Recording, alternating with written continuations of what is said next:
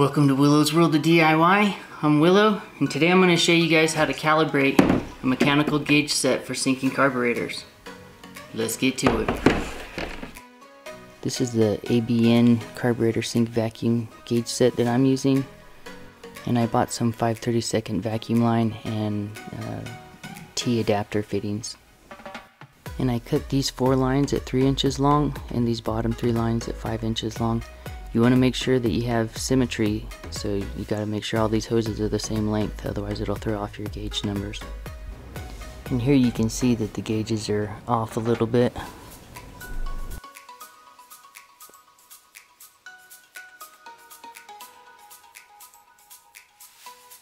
To put a vacuum on these lines, I just suck on the tube and then I crimp it off with this pair of pliers to maintain the vacuum. And you want to check for any leaks. If you have gauges that are dropping, you have an obvious vacuum leak, so that will throw off your accuracy on these gauges, so make sure that you don't have any vacuum leaks. These gauges don't have any access holes to the adjuster screws, so you have to pry off the face cover to remove the glass and get to the access screw.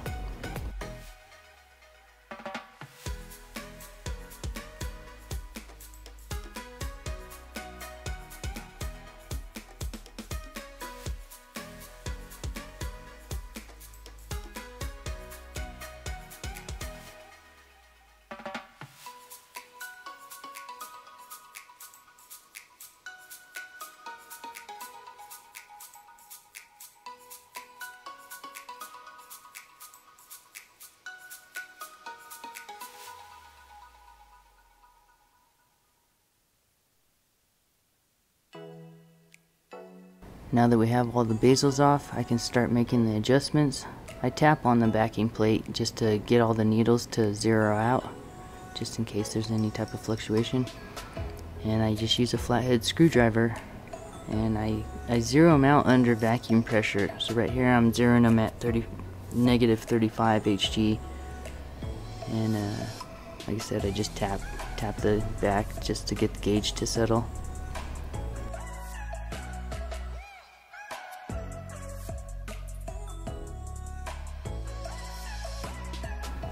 And on this one, I actually couldn't get the gauge to adjust. This screw is just frozen, and it actually broke. And that's okay. It's a cheaper gauge set, but at least the other 3 gauges will adjust. And so I zeroed them all out to the negative 35 Hg on that same gauge. If you have more than one gauge that won't adjust, then you have a problem.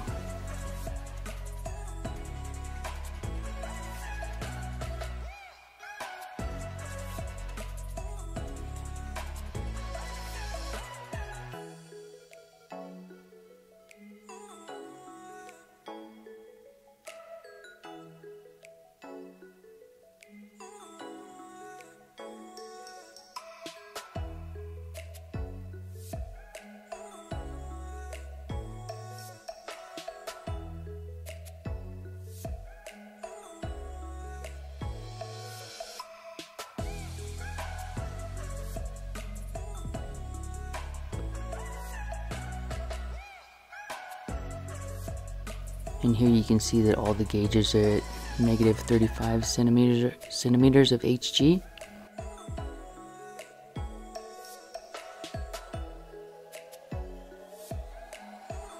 Now that I have all the gauges calibrated, I can go ahead and reinstall the glass and the bezels.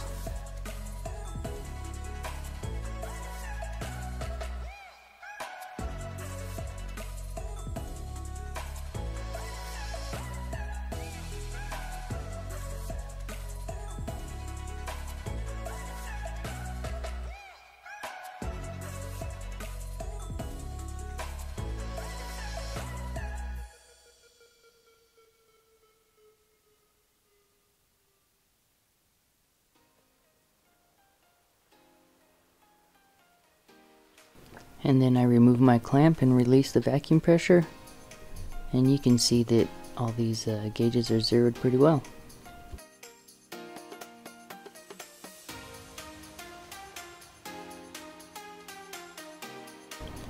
Now I'm removing my hoses.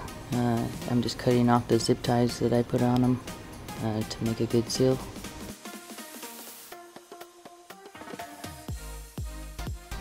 And I keep these hoses all hooked up to the T's and just like this so I can recalibrate the gauge at any time.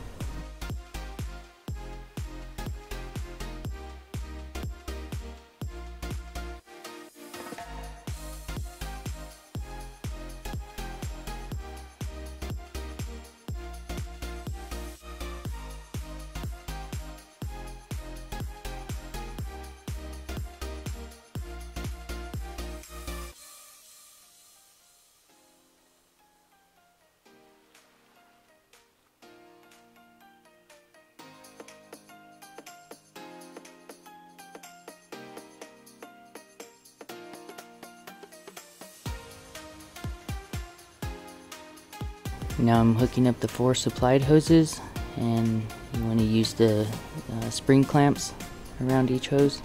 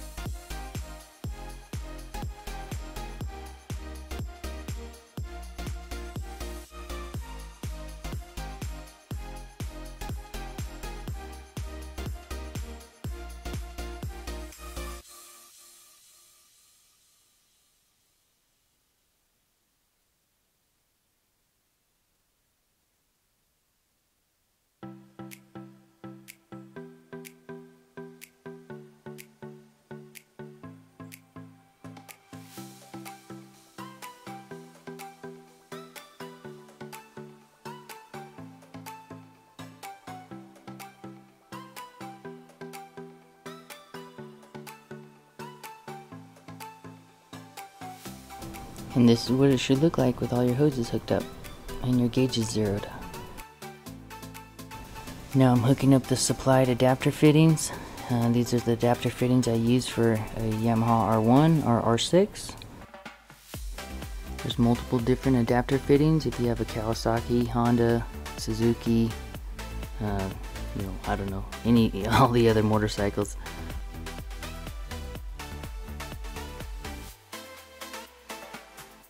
And I put a vacuum on each individual line after I install the adapter fitting just to make sure I don't have any air leaks or vacuum leaks. If you have any vacuum leaks, you won't get an accurate reading when it's hooked up to the motorcycle. Now we're ready to sync some carburetors.